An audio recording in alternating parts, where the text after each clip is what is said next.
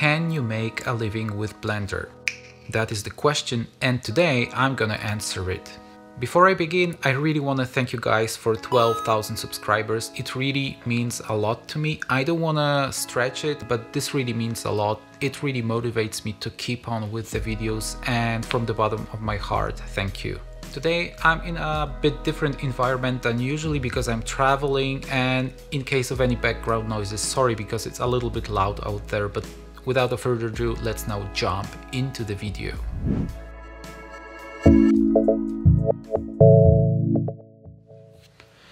So, can you make a living with Blender? And by saying living, I really mean like a full-time living, not just making a few bucks here and there by selling a 3D model or helping a friend of a friend with modeling a teapot. Is Blender itself enough for me as a creative person to rely on it, or will I have to switch to a professional or industry standard application sooner than later? So without keeping you hanging, the short answer is yes, Blender is enough, but it also depends. If you want to work in a modern game development company or in a VFX studio, you have to be prepared to know more than just a one 3D application. No matter what's your tool of choice, if it's Blender or any other commercial application, you will have to learn additional software and adapt to the studio's workflow. But what if you want to be an independent creator, a freelancer or small agency owner, or maybe you just need a 3D tool to help you out with a normal creative stuff that you're doing every day?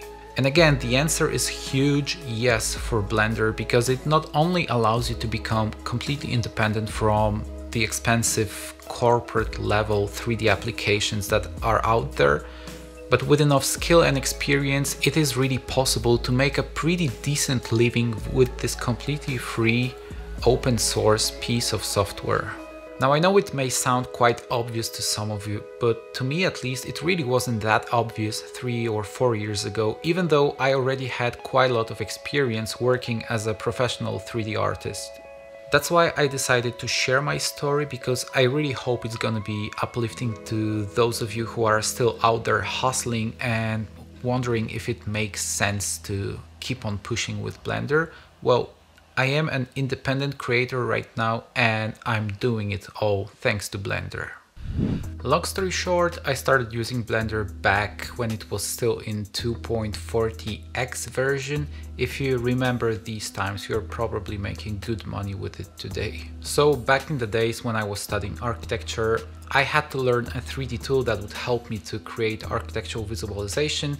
I couldn't afford any commercial application and I didn't want to steal it, so I found out that there is something called Blender. And back in those days, there really weren't that many tutorials and free resources to learn it as we have today, but I really wanted to keep pushing, and step by step I was learning it. Then after the studies, I got my first job as a 3D modeler at a pretty good company. And I got this first job almost exactly 10 years ago, so it was possible to make it with Blender even then, when it was way less popular than it is today.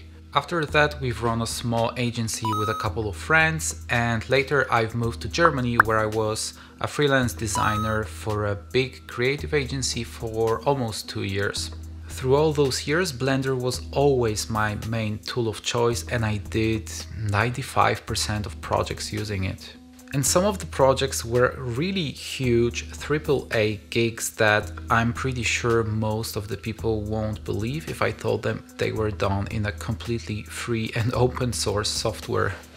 The problem I had was I couldn't share most of my works because of the non-disclosure agreements, and yet at the same time it was driving me crazy when people were saying, well, if you want to work in a big company, if you want to work on the big projects, you have to get to the professional and, industry standard applications. I couldn't even redo and share the easiest projects that I did because, well, most of them were built solely from the external 3D assets. Back in the days, it was really hard to get assets that were made exclusively for Blender, and well, one day I had this crazy idea. What if we make our own Blender assets library completely from scratch ourselves. And essentially this is how Chocofur came to life. A group of crazy people doing a crazy thing for Blender. And by the way, don't ask me for the name because no one knows what it means, even I. Jokes aside, my idea behind Chocofur was to create a place online where I can share some of my projects that I actually earned money with using Blender, so the other Blender users can, well, use those projects to earn money as well and to make a better living. The idea sounds like a lot of work, and trust me, it is a lot of work, so obviously I couldn't do it all myself. That's why I used some of the connections from the agency I was running with my friends. And together with a very small group of people, we started building the first assets for our Chocofur models library. Back in the days, I was doing it all in my spare time, aside to the regular freelance job that I had. But it soon became pretty obvious to me that I need way more time to focus on the Chocofur development, so I had to take a leap of faith.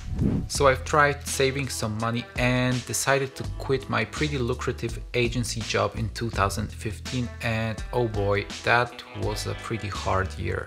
My bank account went dry pretty quickly because I was financing the Chocofur development from my own pocket. I also wasn't getting enough projects as a freelancer, and I was living in Munich back in the days, which is one of the most expensive cities in Germany. I couldn't afford to live in a city center any longer and decided to move to the suburbs, and the only thing I could afford back in the days was a garage. Yes, an actual garage which was adapted to the 40 square meter apartment.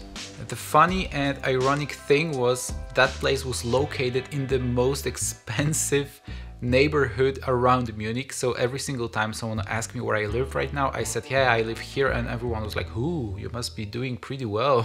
But man, I wasn't. The place was bloody cold during the winter. There was no warm water. During the summertime it was pretty okay because there was a garden, but that also brought the insects, and by the time I was leaving the place there were cockroaches already. But hey, I took the leap of faith and decided to follow my dreams. Sorry, my camera discharged. So where did I end it? Garage, right?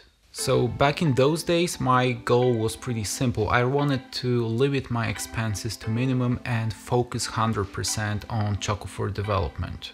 The most significant breakthrough came by the end of 2016, where we started getting more and more positive feedback from people using Chocofur assets. And within the next 2 years, I managed to get a few clients independently, so that brought a little bit more stability to the business in general.